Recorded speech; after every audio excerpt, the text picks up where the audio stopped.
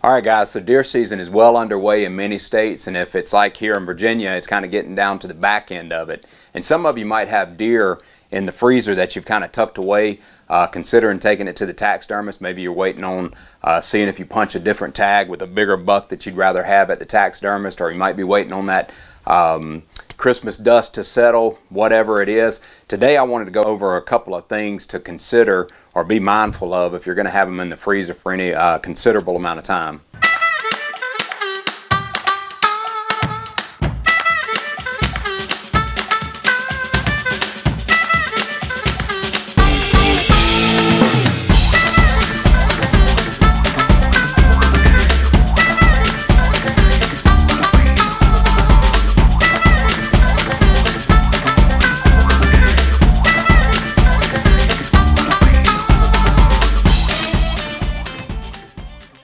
Alright guys, so I got this deer here that's been thawing out for a couple of days now actually. It was, I mean, this thing was frozen to the bone.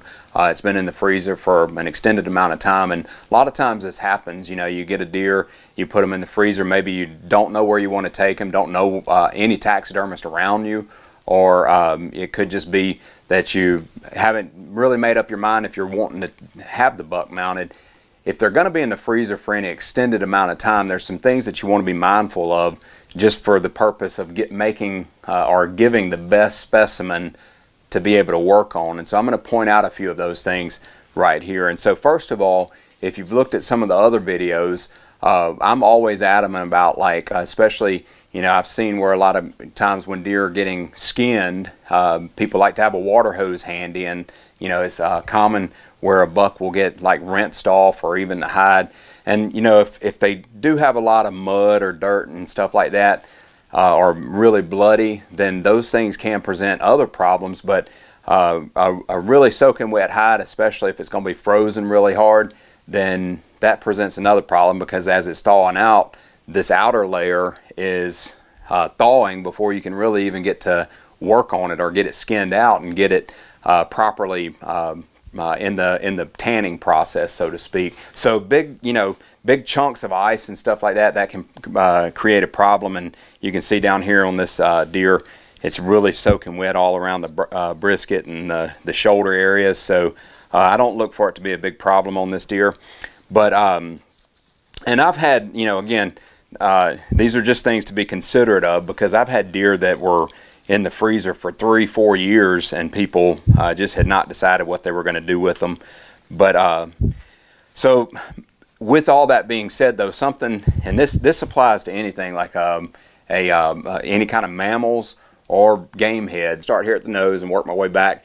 You can see right here on this nose pad, if you notice, it's a little bit lighter, and as I squeeze it, this little area here, it was probably exposed, maybe sticking up in the freezer, and this has got a little bit of freezer burn, so to speak. And I don't look for it to be a problem. You can see in the lip, lower lip, and in the chin area, really stiff. This is all dried out, and obviously in the tongue, you can see it's almost like, you know, dehydrated.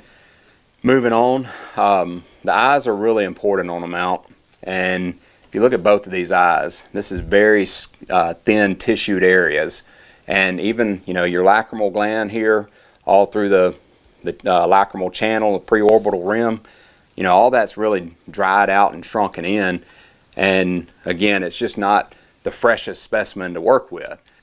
If you look at this ear, it's kind of curled in, and these tips are like really dry, and it's kind of, you know, it's essentially freezer burn. Just like if you put, you know, if you go get some steaks at the grocery store and put them in the freezer, well, it starts to dehydrate, and it gets it's like freeze dried. So this can be rehydrated, but these tips are whitetail ears, or deer ears in general, can be a little bit finicky to open up in themselves, but as they dry out, it makes it even worse. And if I spin it around to look at this side, you can see this one was probably, you know, curled over and had a lot of plastic over, and it had that barrier, and you can see that's a lot more pliable and just a well hydrated ear. So, and so when we talk about dried out, so to speak, the best thing you can do is create a really good moisture barrier on these, and wrap them up. Like if you know it's going to be in there for an extended period of time,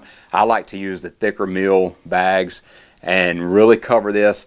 What I'll usually do is cape this thing out to, and I try to leave as little neck as possible. That way I can cape that. It'll thaw out fast, and I can cape it out almost instant, or not instantly, but usually within 24 hours or less. I can get out there and get this off of the carcass.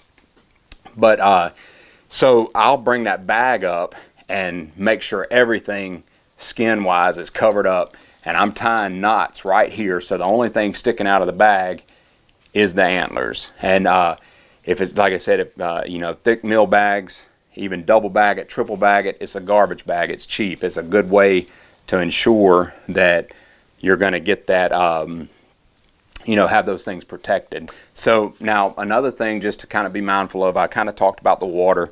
You know, if you did rinse him off, it might seem like a waste, but you know, find yourself some old towels, or you know, shop towels, clean of course, and you know, try to dry off a lot of that water just to where it's not sitting there thawing for a couple days in, you know, kind of a bloody, watery mess, so to speak. And so the solution, again, you know, for one, make sure they're bagged up really well.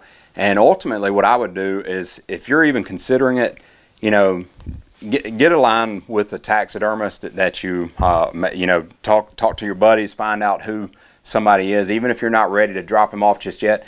A lot of times the taxidermist, if you told him, hey, you know, I'm not sure what I want to do with this, I'd like to go ahead and get him caped out. If they're caped out, you can fold the face and the ears up inside most of the hide, even with a raw green cape, and protect all those more sensitive areas, so to speak, for longer with these thicker hided areas. Maybe even decide, hey, I'd like to go ahead and just tan him, and then I'll make a decision on it. And taxidermists should be able to give you a quote on what they would charge just to do that, and then you can make your mind up about it.